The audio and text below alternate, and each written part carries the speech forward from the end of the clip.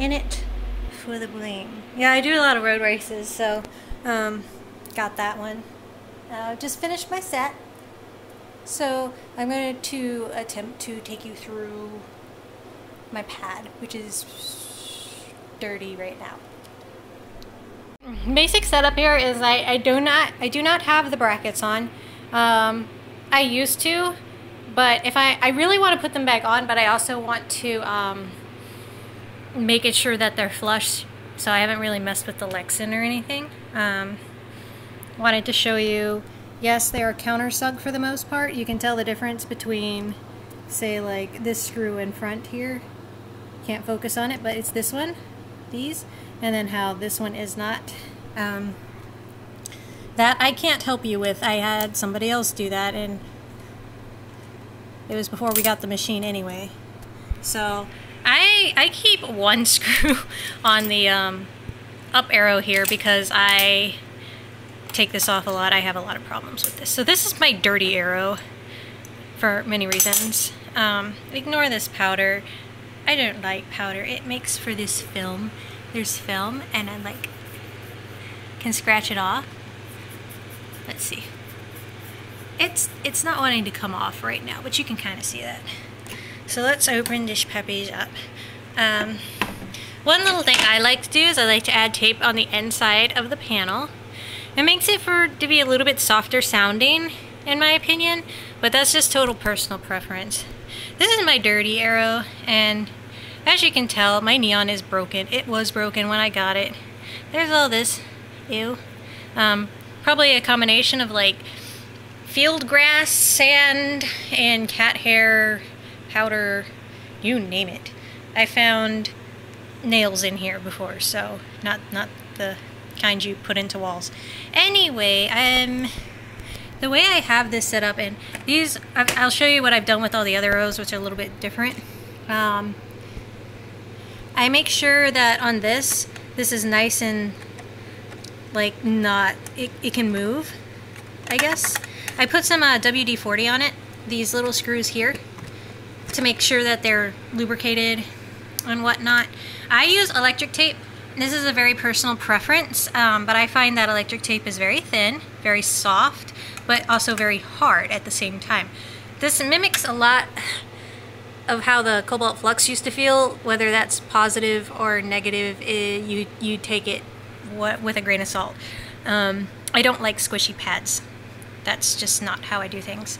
I do not have this back sensor connected, but all my other sensors are connected. That's also personal preference. Most people just have this one plugged in. But yeah, there's that. What I like to do to increase like a little bit of sensitivity is do some wrapping. Mind you, do not wrap it tightly or else it'll just misfire everywhere. I don't know if my up arrow is a very good like case for modding, so we're going to explore the right arrow. The right arrow is way more obedient.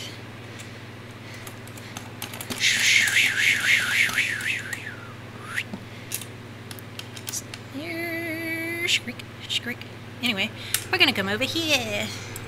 It's actually kind of hard to do one-handed. Wait, righty-tighty, lefty-loosey. Wait, crap, I don't know which way I'm going. Anyway, apparently I'm going that way. A lot of my screws are rusted and not so fun to mess with. These are actually after I've put them in like soda drink and tried to get the rust off. It actually worked pretty well. Do what you want with your own machine, but it's not going to get them perfectly clean. This thing just does not like to focus. Once again, I like to take one off. I gotta set this down. Game over. Okay, yeah, that's how long it takes to save. Oh, I only burned 5,000 calories a day. Yesterday I burned 13. Anyway, this is how I have this one set up. This LED is nice and working and stuff, so we do not like to bother it. So what I have done here, I'll show you this sensor. This is a clean arrow. This is clean. I cleaned this out. It still has like a little bit of powder on it, but as you can tell, there's no like dust. they're starting to accumulate dust, whatever. I put some little squishy pads here. Not necessarily foam. Foam is really thick and squishy. This is some sort of tape, like molding tape, modeling tape, something. These sensors I have put in the right way. Contrary to popular belief, this is the right way to put the sensor in along the track. If you look at, like, I had two original sensors that had never been moved and they were facing this way. So I'm assuming that is actually the way you're supposed to put them in. So I put them all back in this way and I haven't had any problems with my right arrow. Like I said, what I did was when I initially modded this, I just had everything clean. There was no tape. And then I slowly put one piece of tape around every single one so they all had the same amount of tape. But this is an art, so not every sensor is at the same millimeter level, like up, I guess. So that's when you start doing like some testing in your mods menu.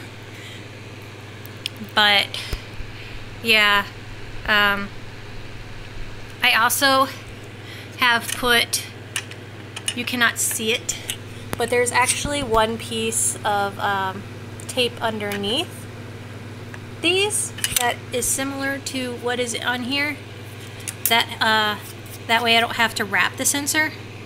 So that's why my up arrow is kind of ghetto compared to my other ones, and this arrow works perfectly fine. So there's that. This is much different from how my Cobalt Flux is modded. If you want me to go into that again, I can make an updated video, but the information has not changed since I made that modding video. I have not found a better way to mod the Cobalt Flux. It still works, as you can see. I played some songs on it the other day, like I think last week or something, when the machine was fried. Well, literally it was fried. It was just not fun. Trying to figure out that problem. But yeah, it still works just the same. You can see. But yeah, so this is the general distance between the pad and the machine. Some people think it's a lot, but I like the screen a little bit further away. I find it easier to read. So if I'm like back here when I'm playing, that's what the screen looks like to me. And I have my like Twitch set up over there. So yes, like I can see it when people chat, which I don't usually have a very chatty chat. But I do read the messages. I just have to read them between songs. Eventually I hope to get like a bigger screen and be able to just kind of have a whole setup in this area. I also plan on having a face cam soon. But that's going to be after I move, which the machine. But yeah, so my feet are really small, so if I put my heels on the edge of the panels, this is how small my feet are. Candles are hard. But yeah, so this is the side of our machine. Rest in peace, the side panels that we had to take off to get it down those stairs. Other areas of interest might be my bike. Love my bike. Oh, shiny. Oh, nice. I'm gonna do Ironman in September this year, so wish me luck. But yeah, any other questions, any other kind of requests that you want to know, just post in the comments below. And if you're new to this channel, hit that red subscribe button right away. No, I'm just kidding. I'm not really about that. This is more of kind of like my journal of ITG-ness. So yeah. That concludes the tutorial. I like pushing. I have my little